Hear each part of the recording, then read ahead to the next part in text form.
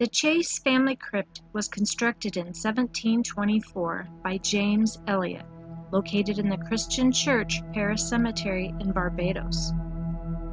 It was built half into the ground and was entered by descending stairs made out of 6 stone steps. To seal the crypt, a giant slab of blue stone was placed across the entrance.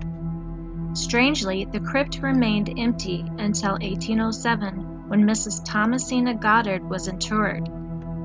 The following year, it was purchased by Thomas Chase when his 2-year-old daughter, Mary Ann Maria, died and was laid to rest there. Chase decided to leave Thomasina's body undisturbed where it lay, and the crypt was resealed.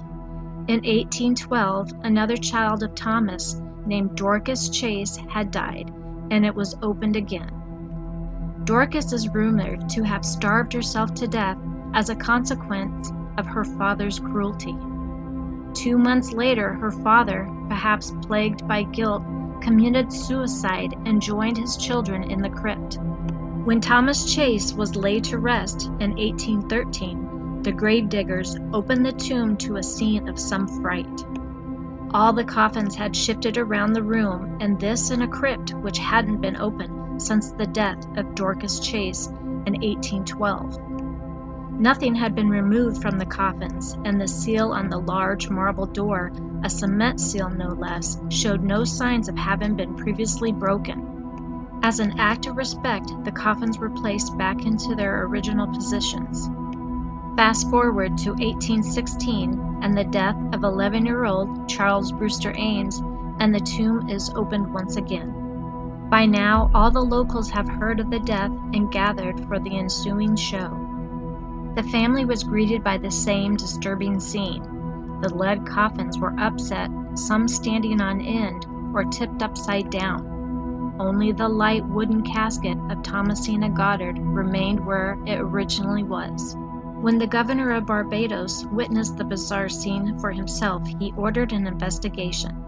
Sand was placed on the floor of the crypt to catch footprints of any grave robbers. The walls were checked for secret passages, and the tomb was eventually sealed once again. The governor had his own personal seal imprinted on the cement surrounding the door. Some years later, at the beginning of 1820, there was another death in the Chase family. The governor and others arrived to witness the interment. The governor's seal was still intact, with the heavy stone doors clearly showing that no one had entered the vault. The group must have waited with a mix of both anticipation and trepidation as the heavy stone door was slid back. Once again, the coffins of the Chase family had been thrown around as if they were weightless, some even standing vertically, and another found halfway up the stairs to the door. Only the fragile wooden coffin of Thomasina Goddard remained intact and untroubled. The governor decided that this was the final straw and ordered that all the bodies be removed and reburied elsewhere in the graveyard, and the crypt has remained empty to this day, nearly 200 years. On a side note, the governor, Sir Stapleton, was struck by a horse-drawn carriage and killed.